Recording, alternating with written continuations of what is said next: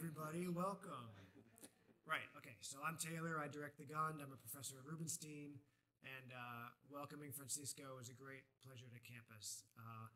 He works at CATIE, which is a research institute essentially around sustainable agriculture, biodiversity, forestry in Costa Rica, serving all of Latin America, kind of like a land-grant university does. So he directs the research program for that whole place. He's also appointed as an associate professor at the University of Gothenburg in Sweden, and he's essentially an environmental and behavioral economist, but also a real leader in sort of private and public management of natural resources from all sorts of angles, not just economic ones.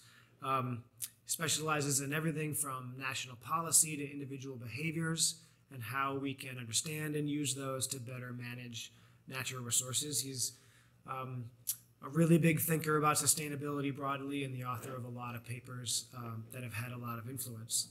So that's sort of the basic professional thing. It's also personally a great pleasure because Francisco was my host when I was on sabbatical last year. So I visited his institution for 10 months and he was the host there. And now I get to reciprocate for like 6 days here in Vermont in a very, very different climate, as you might imagine.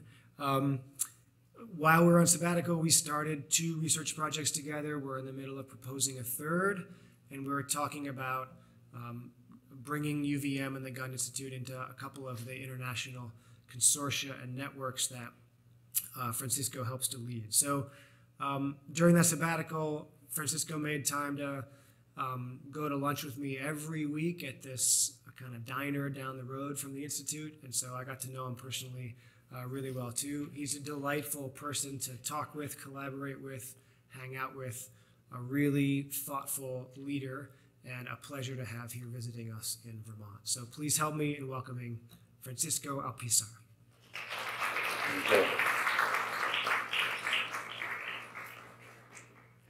Thank you, Taylor, for those very kind words. My voice sounds strange from here. Is it strange also on the mic?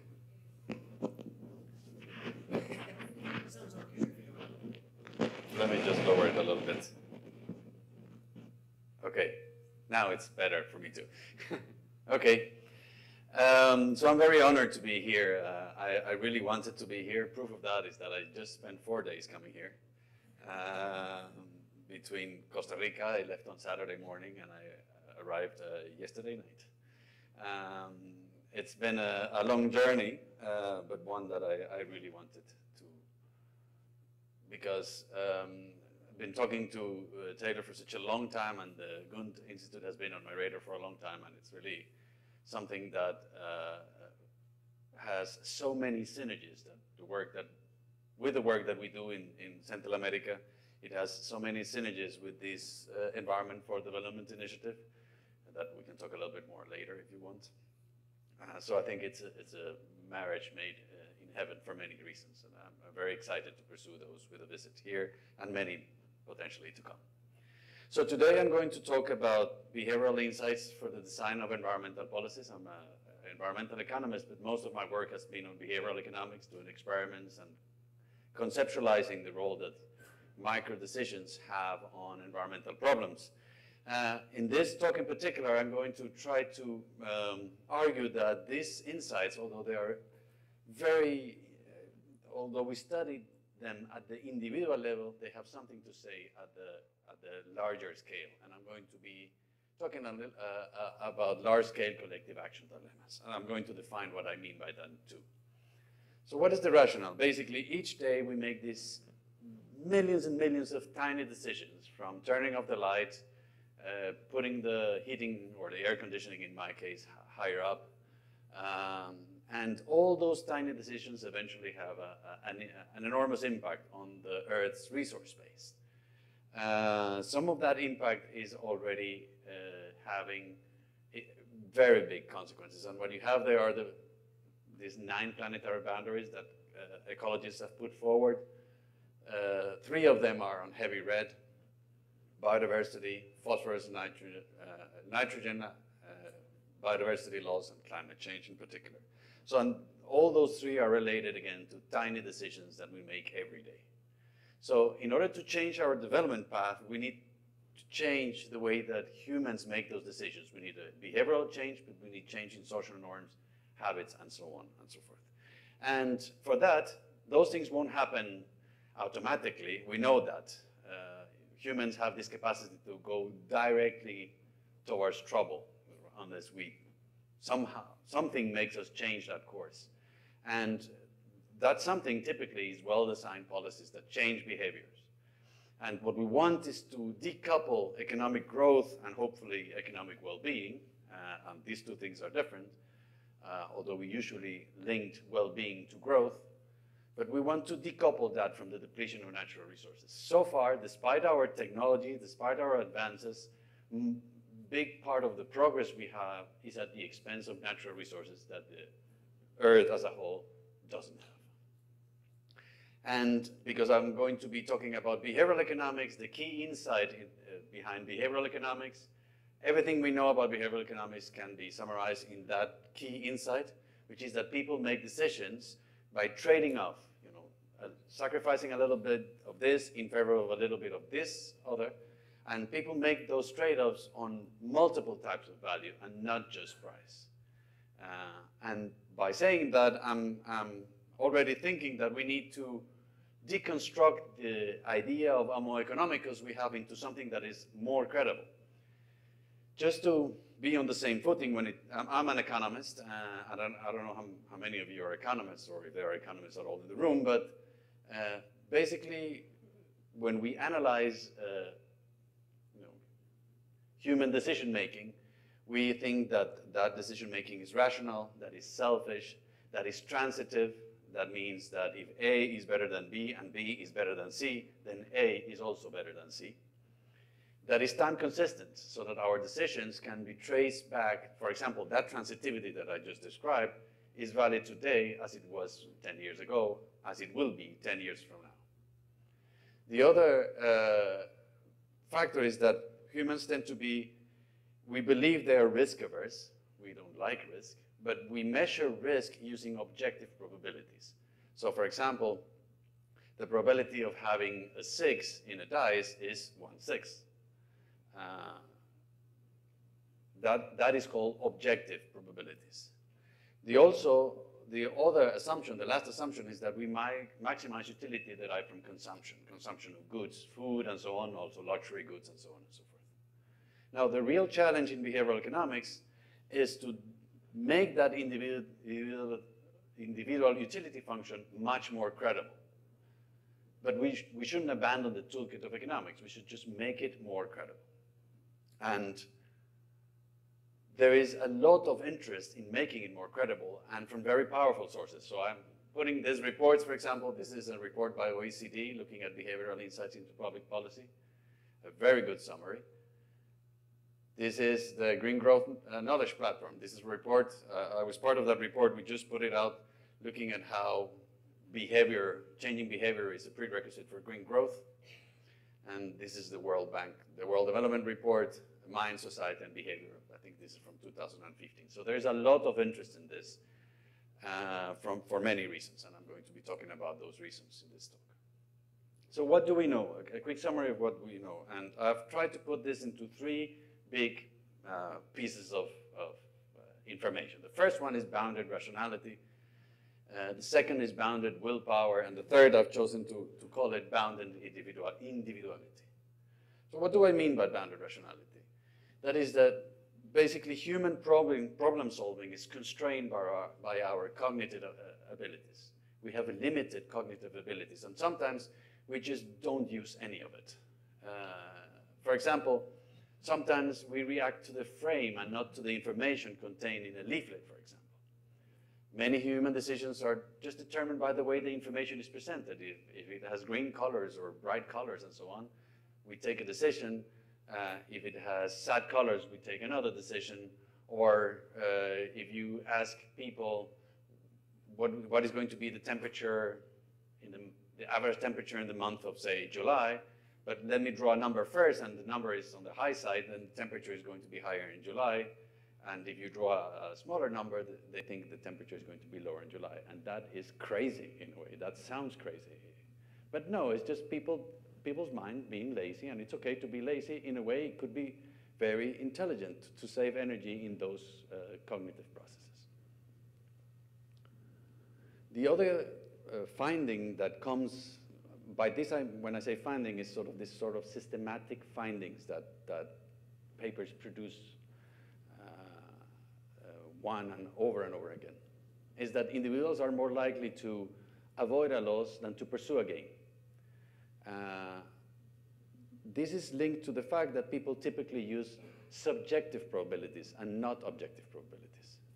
So for example, I'm Costa Rican, and I did a study looking at loss aversion and whether people use actually subjective versus objective probabilities, and we found that Costa Ricans are very loss averse. But at the same time, they're very optimistic. So if you tell them there are 4 possible outcomes with equal probabilities, from a very bad outcome to a really good outcome, you just told them they're equal probabilities, 25% each. When you see their decision-making processes, you see that they are disregarding those objective probabilities and thinking weighting up the probabilities of the good outcomes. And that's very Costa Rican. We think everything is going to be fine. So even when we told 25%, no, everything is going to be fine for some divine purpose. And that's very, very typical. There are some societies where you observe exactly the opposite. Either way, this leads to inaction. Many choices, what we believe are choices, are not really choices. They are automatic responses. For example, the default alternative. That's one of the strongest findings in behavioral economics, the fact that people just could go on with the default alternative in their computer, in their air conditioning, in their cars, and so on and so forth. The last point, and I think this is a particularly important one, is that typically we do not spend a lot of energy making decisions, so judgment is influenced by whatever first comes to mind. And this is okay for day-to-day problems, but when it comes to more complex problems, that can lead to very inefficient solutions. Just this Friday, I was talking to the Minister of Environment, or a team of people that are dealing with transportation problems. And we have a lot of congestion, a lot of pollution, a big concern with the decarbonization of the Costa Rican economy. And what do you think was their solution? Let's put a big tax on big cars. I'm like, well, what sort of big cars? No, just big cars. People should not be allowed to buy a new big car. And I'm like, wait, but that's a very, so what if they buy a 1-year-old car? Yeah, let's tax that too. So new cars and cars that are 1-year-old, and if their motor is very big, we're going to tax that. And I'm like, okay. Well, what about 2 years? Oh, yeah, because if we tax new cars and cars that are 1-year-old, then people are going to buy cars that are 2 years old, right? Yeah, so we tax 2, 1, and new cars.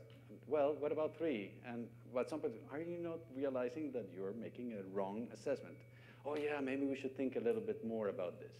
So there is a conversation that was leading, or a decision-making process that was just, shooting from the hip and not really doing a proper assessment of the information. When it comes to bounded willpower, the second group of findings, I want to start with these short-sighted choices. People make very short-sighted choices. For example, acquiring credit card debt. Oh, let's go to the mall, let's spend this money that we don't have. But then again, because that information is provided to you, that you are going to pay this in a couple of months, right? So this is a short-sighted choice that appears obviously contradictory. Also, we use different discount rates depending on when the consequences of our actions will happen.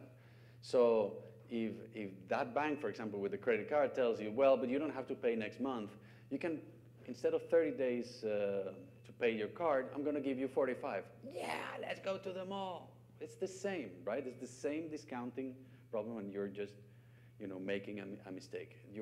This is called myopia of intertemporal choices. What is the implications of this? Too little investment, low saving rates, high debt, but also simpler problems like overeating, getting drunk. If you get drunk tonight, you're going to suffer tomorrow, and probably the day after in my case.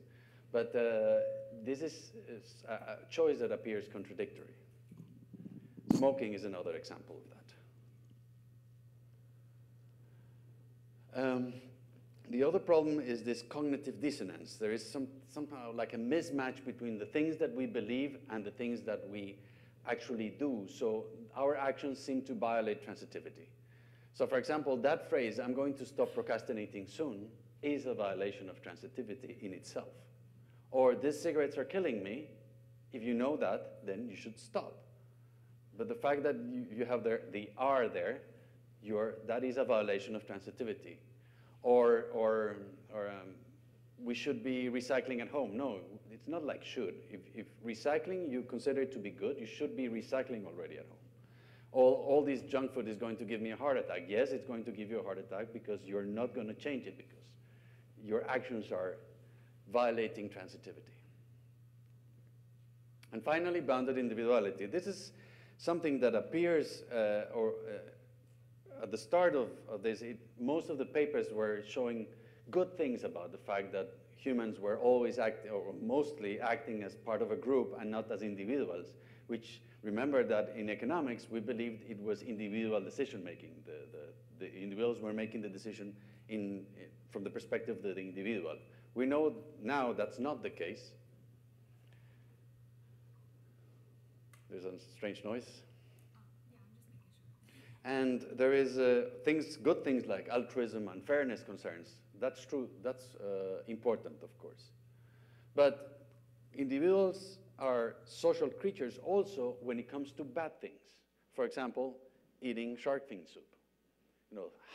Thousands of sharks are being killed to produce a ridiculous soup that is completely tasteless just because it's fashionable to eat shark fin soup. And despite the efforts of many environmental organizations, shark fin soup remains a problem today, as maybe less so, and I'll tell you why, but it's still a problem today. So although you have good things like dog lovers, when people are dog lovers, they really dedicate themselves to the dogs, but then that creates a sort of good environment, and people interact with each other, with the dogs as the basis of that interaction. It's a very nice community. You also have negative communities, for example, like the shark fin soup community. Now, the next question that we need to ask is, okay, well, yes, this is all very nice, but why do we really need to fix these things? Are these things part of human decision-making as it is? And the answer is that these behavioral faults lead to inefficiencies, just as market failures do.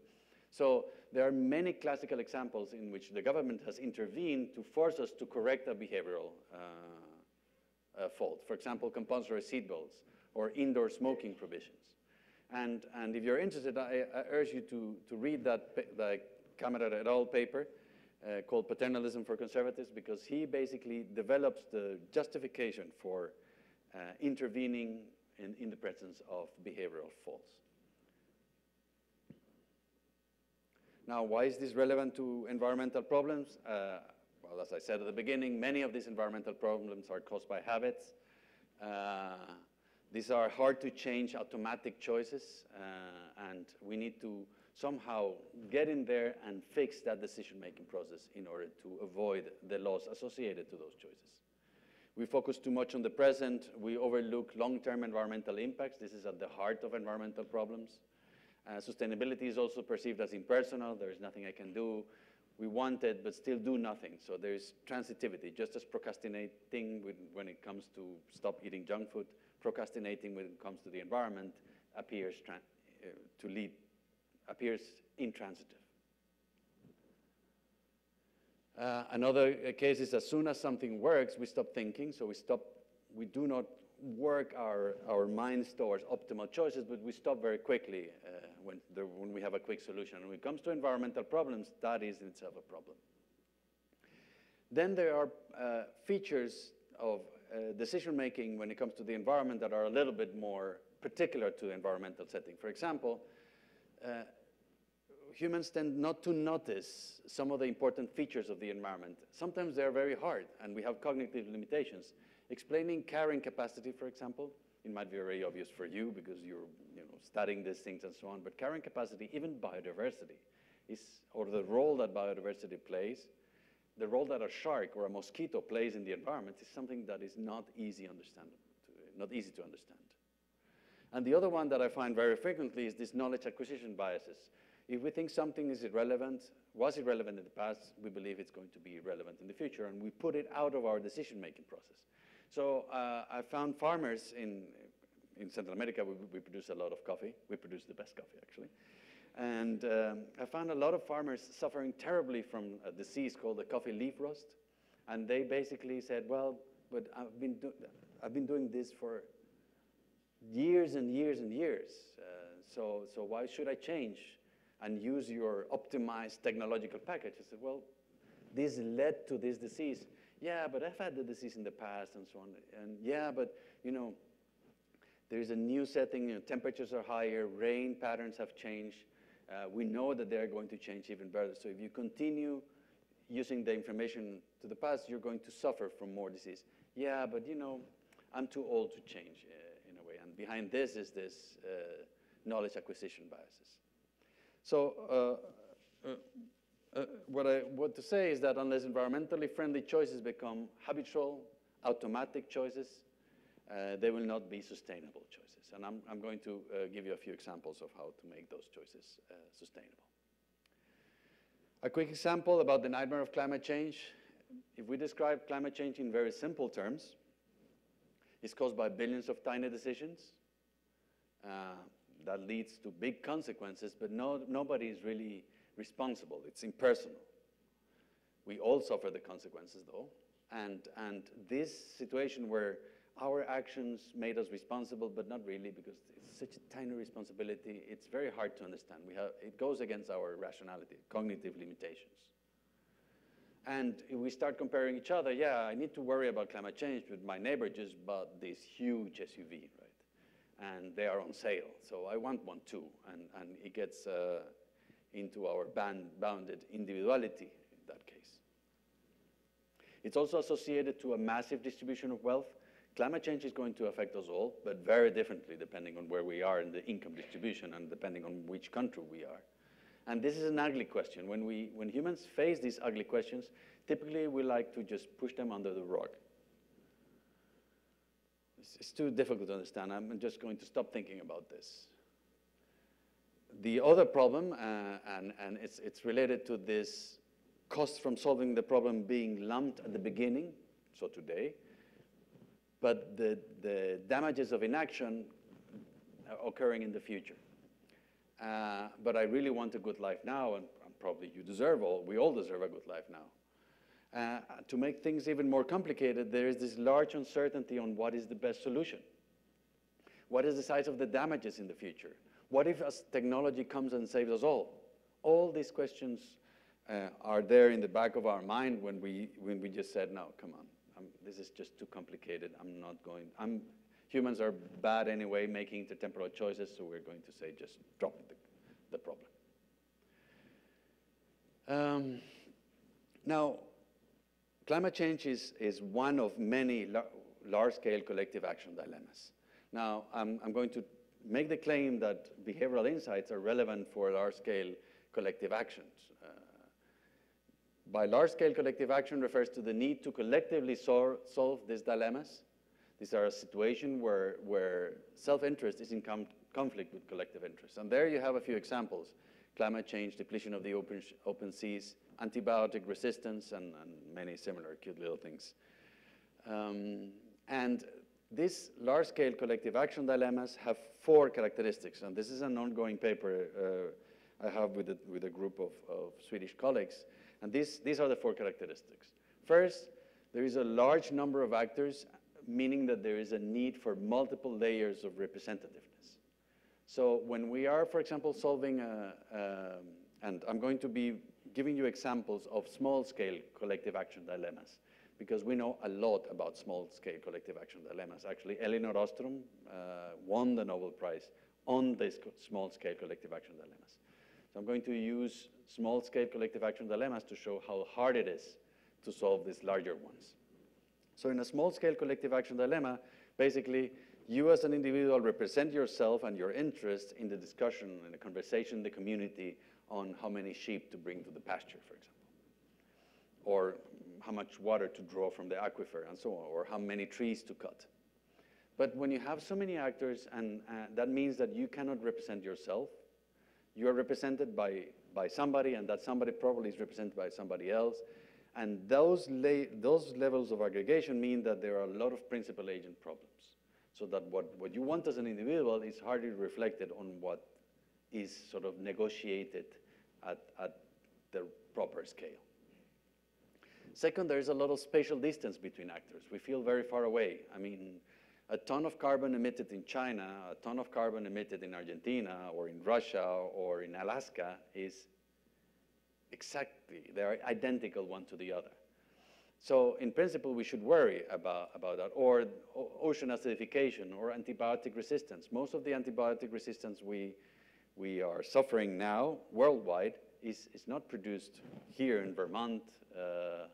That you're suffering here in Vermont is not produced in Vermont. It comes from antibiotics being misused in India, for example. These places are very far away. There's also temporal distances between the causes and their effects. And lastly, these problems are scientifically complex. They're not easy to explain. There are very complex feedbacks and interactions between all the components of the problem. So the proposition here is that large-scale collective action dilemmas can be tackled with instruments from behavioral sciences if and only if we have individuals worldwide relating to each other. So if individuals somehow relate to each other, if we share common values and norms, and if there is a joint understanding of what needs to be done, so a joint understanding of the technology. And let me try to convince you about that. So small decisions with respect to consumption and production have global consequences. So this UNEP report states, for example, that household consumption accounts for at least 60% of the life cycle impacts of consumption. The key sectors behind that product life cycle is food, housing, transport, and manufacturing. So in particular, food, housing, and transport, these are all household decisions to a largest degree. So are we really so many and so far away? I'm going to claim that the global consumption patterns act as aggregators of our decision-making process. They bring people together.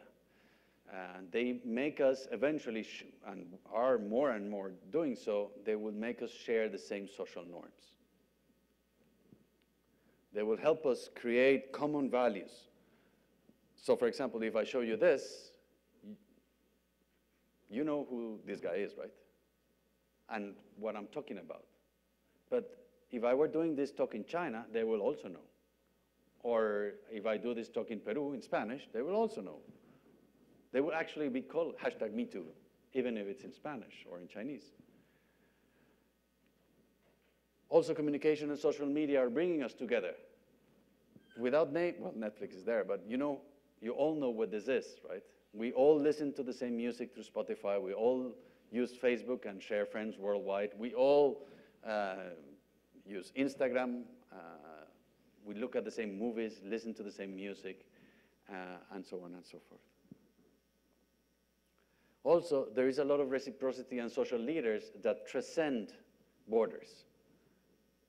This guy, Yao Ming, had this campaign, Join Me in Say No to Shark Fin Soup.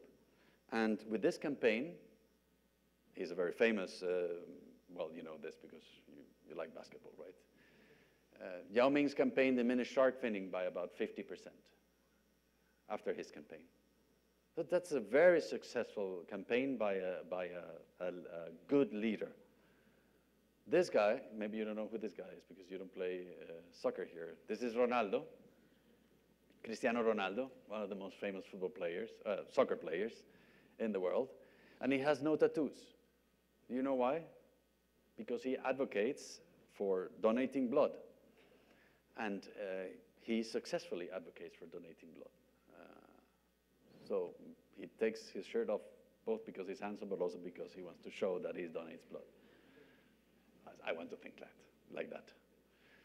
There are also very large conditional cooperation agreements. There is something called the Amsterdam Declaration of 2015, and there is a similar New York Declaration of 2014 that groups the biggest companies in Europe and the biggest companies in the US, and they have signed a declaration by which they want to reduce deforestation in their value chains by 50%.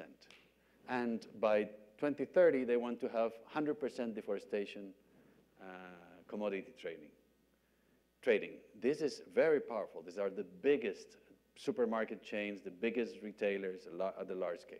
So there is a convergence of interest. And lastly, there's a joint technology push. These two phones in the bottom, they're identical for all the technology. They have the same buttons. They look the same. But one is a Samsung and the other is an iPhone. There is a convergence of technology. The world now is converging to solar energy, to solar-powered cars, and so on and so forth. And this makes it easier for us as a global group to make decisions. So back to what turns a social dilemma into a large-scale collective action dilemma. These were the safe characteristics, but really, we're many, but we're not that different. We share values, we share norms. We're also so close no matter how far. There's a lot of complexity in the problems we face, but that complexity is not necessarily ours to solve. That complexity can be simplified given the convergence of technologies. We just need to adopt the right technology. We don't need to understand why that technology is the right one. And this reduces the problem to temporal distance between causes and effect. So what I think we should be doing with behavioral economics is try to solve the intertemporal coordination problem. The other ones we can tackle simply. And to be honest, I don't know the solution. I'm just putting it out there for you to produce some of those behavioral tools to actually tackle the intertemporal coordination problem. The other three can be tackled with the knowledge we already have.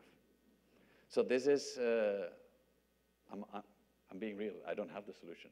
So I think that's very exciting in a way, because now we just simplify the problem to one coordination problem. It's not a coordination of social norms. It's not that we don't know what technology to target.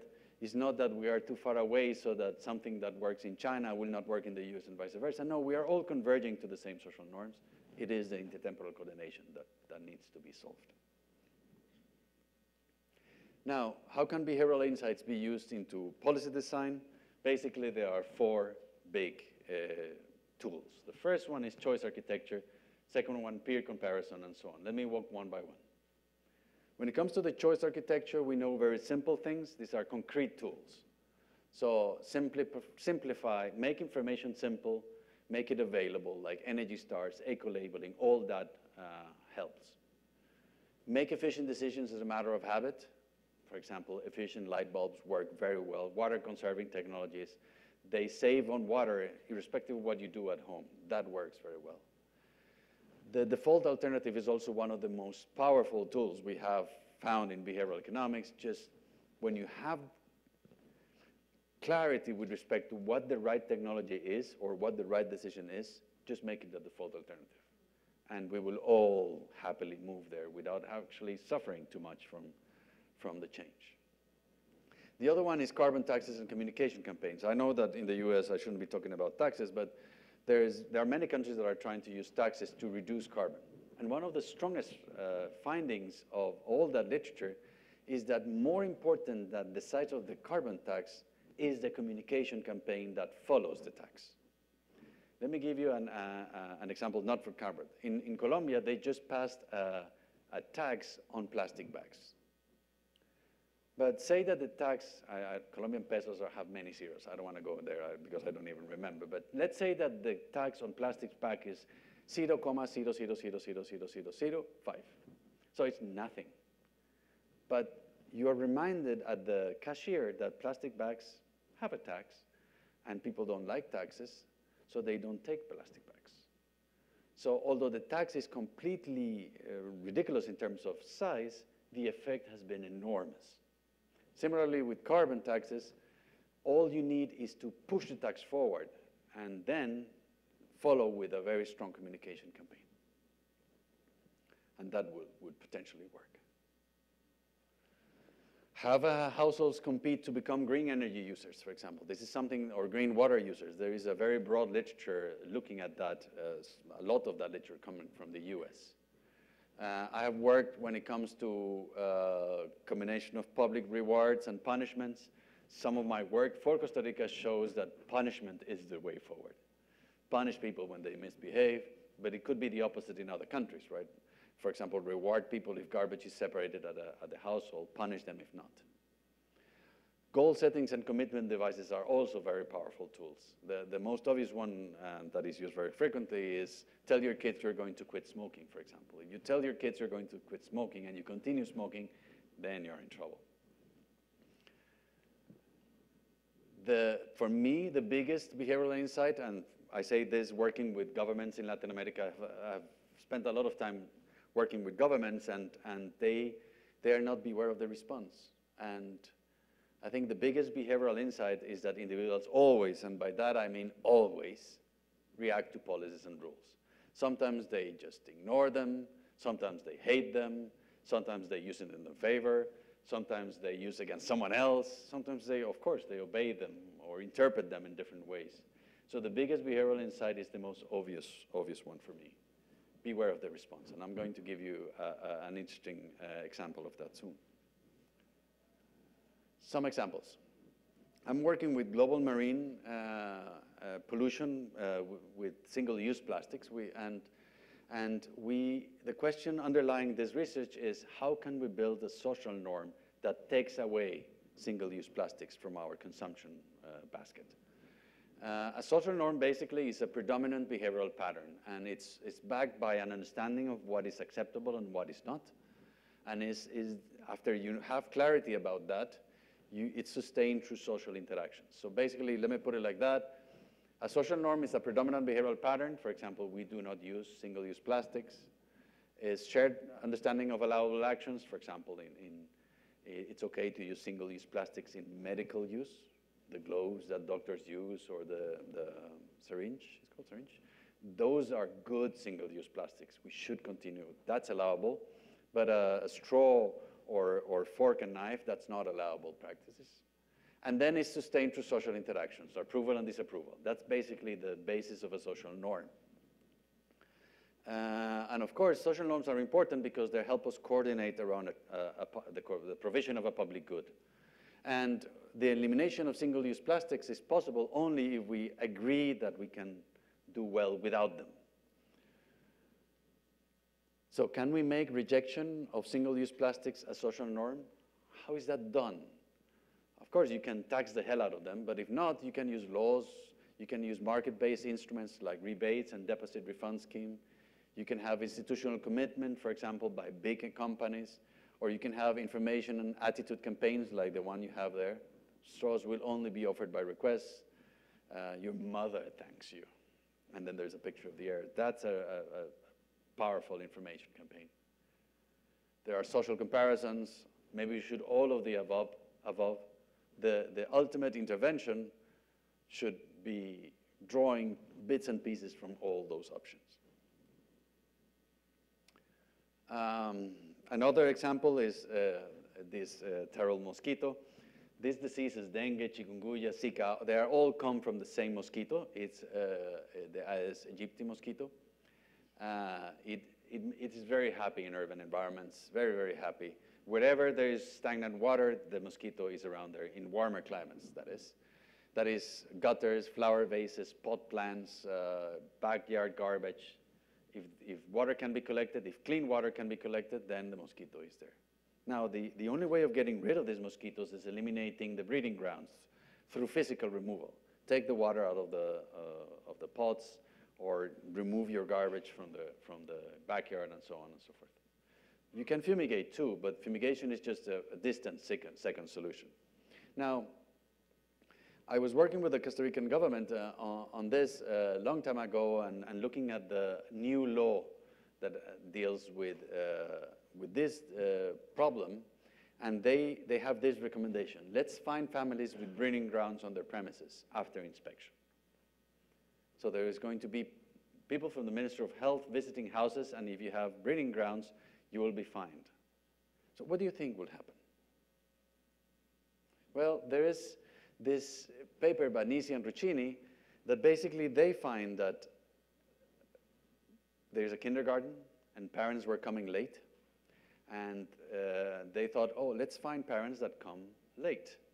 So they put a fine. And what do you think happened? No, even worse. More parents start coming late. Because the fine was basically a price on time. So, well, if I'm paying for it, I might as well come late. So the kindergarten said, oh my God, I made a mistake. Let's remove this. You think what happened then? Parents continued to keep on coming late. Because now time was monetized, and it was money making the decision. It was not the social norm that was driving behavior. So what I would expect would happen in the case of Costa Rican government is that I will wait for the Minister of Health officer to come to my house, get it clean from mosquitoes, and then pay the fine if there are any. So this is like paying to get your house cleaned. But because the Minister of Health cannot have hundreds and hundreds or thousands of inspectors, what do you think will happen? An outburst of the disease. And the real thing, what we need to do is I believe, is to continue working with social norms in support of the mosquito eradication. And this is a big problem, actually. Taylor and I are thinking a lot on how to create behavioral interventions with this terrible mosquito. But this finding families will, I believe, not work at all. One final word when it comes to this, and that is that nudging is not the same as behavioral policies. There is a definition of the nudge is a part of the choice architecture that is change. Okay, I'm almost done. That is change in a predictable way, so that you change behavior. People react to that without suffering consequences of that change. For example, having no salt on the table is a nudge. In Mexico, for example, because there was a lot of obesity problem and high pressure problems, they passed this regulation in which salt cannot be on the table because people were putting salt without even tasting the food. That's a nudge. But prohibiting sugary drinks in schools, that is not a nudge. That is intrusive into the decision-making process. Now, nudging is only a subset of tools. I'm not going to go into that, but of course it has a huge potential. So I want to stress, though, that nudging is just part of the decision tool of behavioral economics. Because I come from a developing country, I would like to dedicate this last 10 minutes to what we know about behavioral insights in developing countries. And the answer is almost nothing. Most of what we know comes from weird subjects. These are Western, educated, industrialized, rich, Democrat subjects. And why do we expect differences? Let me give you a few examples. First, income level, social norms, and peer comparisons are very different between different countries. So for example, you can have hipsters competing to reduce energy or eating sustainable. You know, I'm vegetarian, well, I'm vegan, type of thing. In South Africa, they did this study recently in which they compared, they used social comparisons aiming to reduce water consumption. And they were very successful in reducing water consumption for the wealthier. When you compare them to the average, the wealthier households said, oh my God, I'm consuming a lot, so they reduced their consumption. But the poorer households actually increased their consumption. They see the average and said, oh my God, I'm consuming so much less than the average. No, I'm going to consume more. I'm poor anyway, so at least in one way I should not be the lagging behind. Now, the poorer population make out 48% of the population, so the end result of that treatment was water consumption went up quite dramatically. Distance of social context. We use context and social comparisons a lot in order to design behavioral instruments. But people in the developed world are used to very distant social relations. The reference group is very broad. In developing countries, the reference group is very narrow. So it doesn't matter what Yao Ming or Ronaldo say, it is ultimately what your mother says or what your father says. And those social comparisons mean that it's very difficult to introduce a behavioral tool in such a reduced social comparison group? It's an open question, actually. The other problem that I see is that a strong finding from the literature is that cooperation breaks in the presence of free riding. So you can have a big group cooperating, but when you introduce a free rider or a couple of free riders, people that contribute less than the average, or do not match the sort of the excitement of cooperating with each other, quickly the cooperation in the whole group collapses.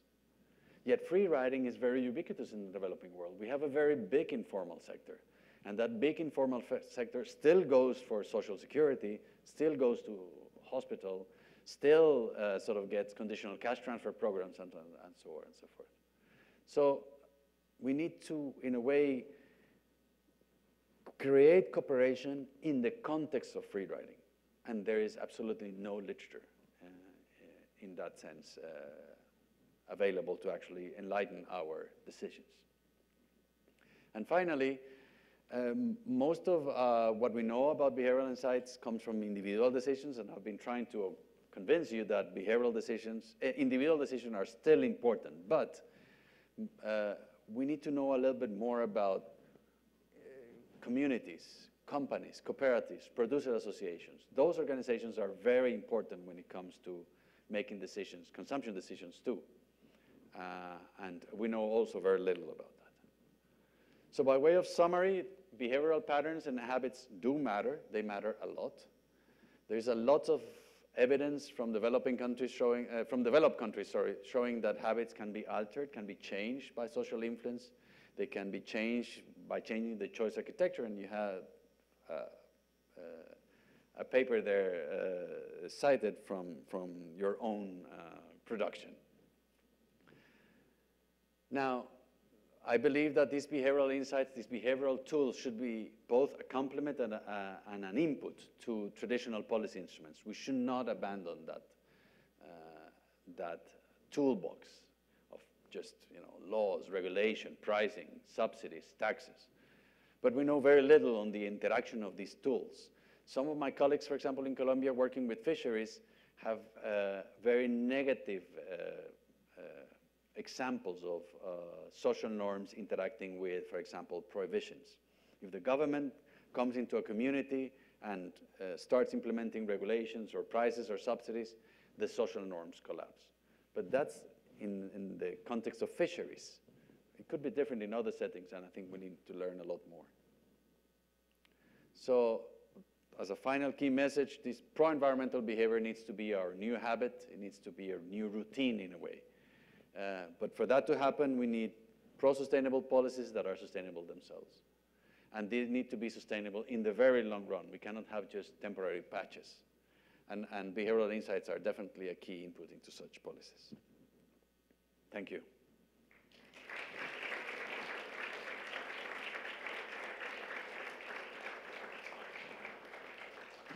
Okay, thanks, Francisco. We have time for questions now, a good amount of time for that. And also, I just want to put in the plug that after this session, there's a reception set up right outside in the fireplace lounge, so you can keep chatting with Francisco and each other over some food and drinks and things. Okay, so we're going to try to move this microphone around those who want to ask questions. So please raise your hand and I'll get you the mic. But I can let you call on people if you like.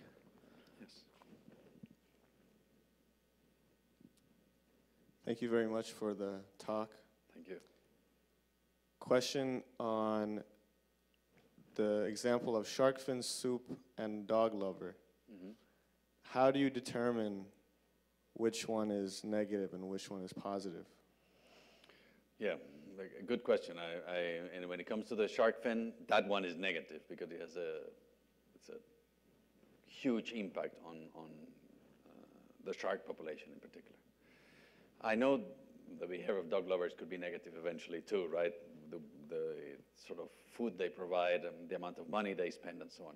But what I meant more was that it creates a cohesion around the community that is very strong, and it's a very pro-social type of attitude, right? And that's what I thought was valuable. But sure, the food and the expenditure, excessive expenditure on food could be bad. Now, that is in the eye of the beholder, right? What I'm saying is that you can target that with behavioral instruments, definitely.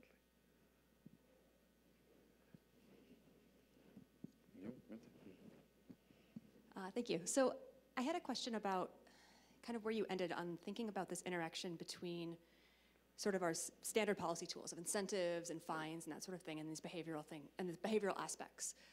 And I was wondering how, say in a developing country context, how much we can push the behavioral factors on their own when some of the choices people are making are actually in their own self-interest, right? That there's an externality problem. Yes. And so even if we can solve the inaction, the paralysis that happens because of status quo bias and discounting and all of that, is there still scope, or is it still limited to sort of increasing the effectiveness of these other policies? Let me ask you, when you say that when those decisions are in their self-interest, you mean, and they are sort of a vulnerable group of society? Yeah, so for example, like I'm thinking about a recent study in, I think it was Uganda, where the farmers were reducing how much they were deforesting their land because they were paid, right? And they were deforesting their land because they were poor. You could have, I mean, maybe I'm being cynical. You could have lobbed all the pro-social messages and to make it as hard as possible to deforest, but ultimately, like, they were just trying to keep their farms going. I mean, in formal standard economics, right, one should think that if there is a contradiction between what is good for the individual and what is good for society, then we should change the behavior of the individual only if society can more than compensate, or at least compensate, the losses of that change behavior. I've met this so many times in my career. You have a farmer and you want that farmer, we were talking earlier you want that farmer to protect the river. Well, but why that far? If you take 20 meters on each side of the river to create a riparian forest, who's going to pay the farmer for that? The farmer has also kids and family and worries about the future and all these things. So we need to compensate that farmer. If we cannot, then society is not valuing that resource, and in principle, the farmer should continue business as usual. Now, that's the extreme position. There are the other part of the argument is that it could be in the farmer's self-interest to change the behavior, and there we're just fixing the intertemporal decision-making process, the fact that there is a myopia of intertemporal choices.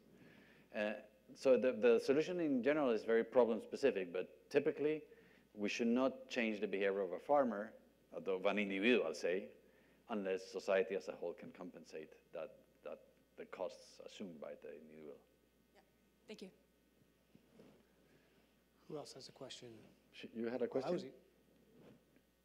No, it's okay.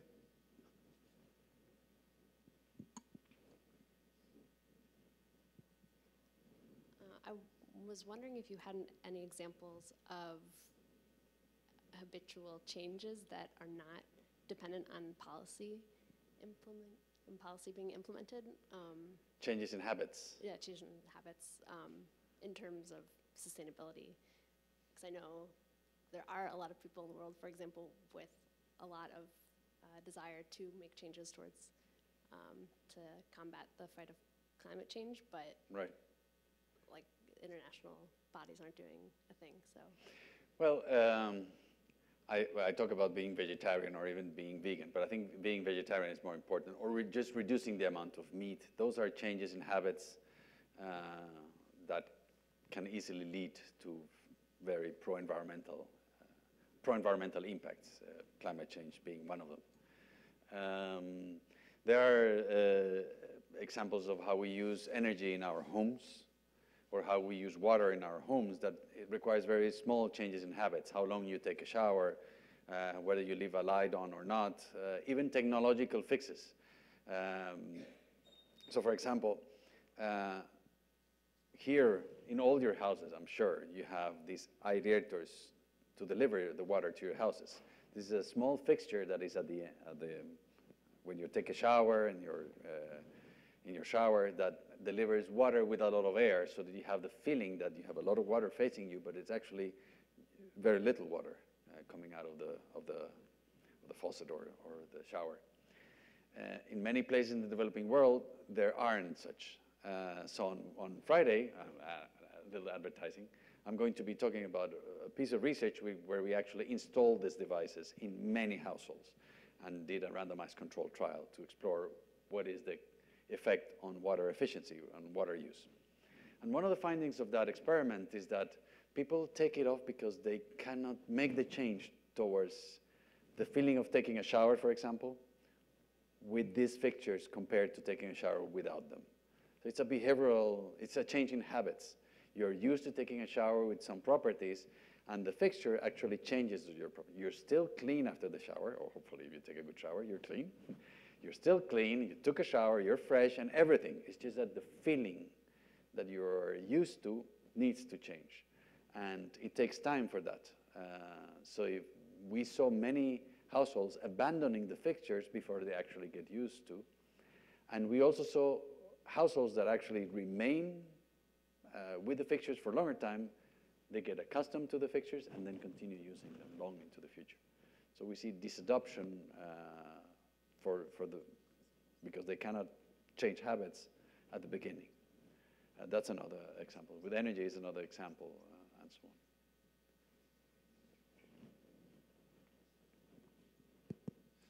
on. So I wanted to ask you about carbon taxes, because on the one hand they seem like a really powerful way to make these decisions habitual and automatic because the price is there and it's just about kind of internalizing these externalities. But the proposals that you hear coming from kind of some of the conservatives that are pushing the idea of a carbon tax is to replace all these other policies with just kind of this one simple carbon tax. Yes. And that seems to me that maybe that's based pretty purely on this idea that we're all very rational, homo economicus. And I'm curious just what your kind of reaction to that policy proposal would be to replace our broad set of individual policies with something like a very simple across-the-board carbon tax. I think you and I have the same position on this. From an economic perspective, carbon emissions come from such a variety of sources, and the cost of reducing carbon emissions is so heterogeneous, it's so different between one industry and the other and so on and so forth, that from strictly economic speaking, right, the only way to increase the scale by which we reduce emissions is by increasing the price for all emissions, irrespective of where they come from and irrespective of how costly it is to reduce those emissions. And by setting up a tax for those industries that is very cheap to reduce emissions, they are going to reduce a lot of emissions. And for those that is very expensive, they are not going to reduce that much emissions. And that is efficient from an economics perspective. So that's basic. Now, the follow-up problem is, okay, but what do you do with the other policies? That's the first. And what do you do with the revenues of that tax? And there is where there is a lot of disagreement within economists. Because, for example, I agree fully with you that that tax needs to be accompanied, not just by a communication campaign, but by other means that facilitate the switch towards low carbon economy. Some of them might be behavioral, right? Some of them might be, incentives to change your car, for example. You have a carbon tax, but a payment for taking old cars out of the road, well, that will make the adjustment to the tax quicker. You remember that, after all, a tax will indeed be hard on people. But so if we make that easier for them, the effect of the tax will be quicker. The simplest example from transportation is you can put a tax and that is going to be hard on people. But if you give people the option of very efficient public transportation, then the burden of the tax, that's the formula, the burden of the tax is much lower because now they have an option. They will continue to take the trips they want just with public transportation. And the second point is what to do with the revenues.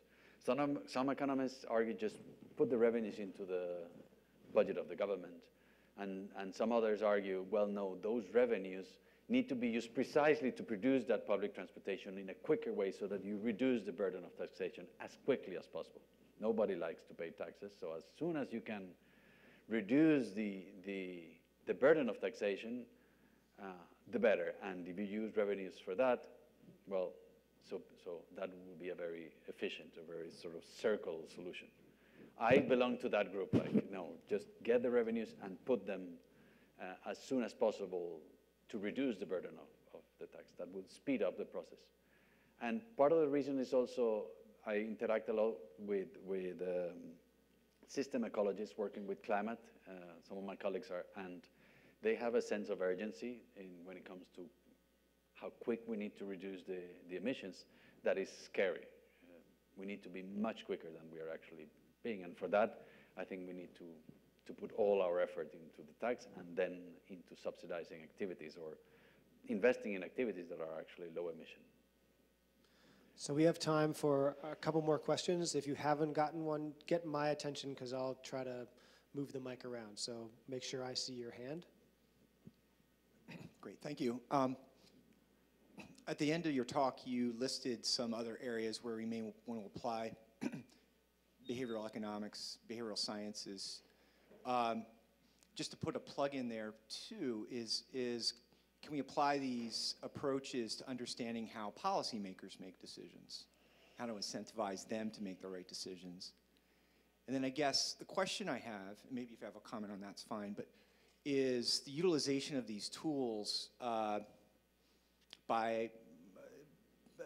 for reasons that may or may not be desirable by us, right? I look at what China's doing with their social impact scoring, incentivizing visiting your mother by giving you primacy in an opera ticket or something along the way, or using big data or remote sensing to understand your behaviors and trying to nudge and incentivize. So are there some limits that, I know there's a critique around paternalism in some of the limits of this work? Yeah, so I on purpose didn't want to go into behavioral interventions of politicians, because yes, they are. You can use some of these tools to nudge politicians, and there is some research trying to understand how politicians perceive these instruments. And it's very much along the lines that you would expect when it comes to differences in the US versus Europe versus South America versus, you see differences that are aligned with what one would expect. When it comes to your second question, there are, of course, limits, right, to how much you can intrude. And there is a backslash against the use of these behavioral instruments or nudges, to be more concrete. Because at the end, it's like you're pushing people around to behave in one way or another, and there are limits to that. There should be also freedom for them to decide. Now, the key to a nudge or to a behavioral intervention is that it shouldn't be too costly to the individual to make the change, right? Because otherwise, you're imposing, it's similar to a policy instrument. It should be something that they do almost automatically without suffering or enduring a big cost. And as long as we remain within that, I feel confident that this can be pushed through. But there are very intrusive nudging exercises going around, and a lot of backslash against them.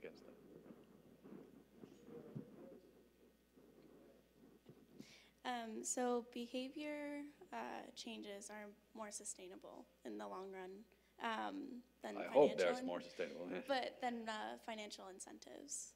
Like, would you say that that's No, correct? I think they're complements, right? But we need to make sure that the policies are sustained in the very long run. And I think behavioral incentives, behavioral tools, or instruments, or policies should be designed so that even the financial incentives are more palatable, more acceptable in the future. So And that will make the policy more sustainable in and on itself. So do you think that if you use financial incentives initially, because they might be more, they might be easier to implement into a society, that they will lead to behavioral changes in the long run? Or I don't know. That's a really good question. I don't think that financial incentives are easier to implement. On the contrary, I think, for example, with plastic bags, we can introduce sort of something that just instead of getting a bag automatically, you need to ask for the bag, a plastic bag.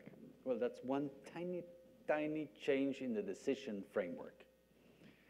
And then you follow up with information campaigns, and after a while, people lose the taste for plastic bags or the urgency to have a plastic bag. They get used to bring their own plastic bag.